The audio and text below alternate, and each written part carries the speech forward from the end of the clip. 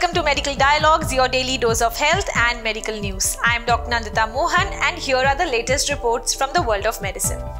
8-week meditation program reduces blood pressure in chronic kidney disease patients. Vascular dysfunction and hypertension are common in chronic kidney disease patients and are associated with an increased risk of cardiovascular diseases. Mindfulness-based stress reduction is an 8-week meditation program that has been shown to reduce blood pressure in older patient populations. However, it was not known if it can lower the blood pressure in chronic kidney disease patients, and also the underlying mechanism was very unclear. Preliminary results from a recent study presented at the American Society of Nephrology indicate that the 8-week of mindfulness-based stress reduction may reduce the resting blood pressure in patients suffering with chronic kidney disease. Blood pressure lowering effects of mindfulness-based stress reduction therapy were regardless of changes in vascular endothelial function and even artificial stiffness.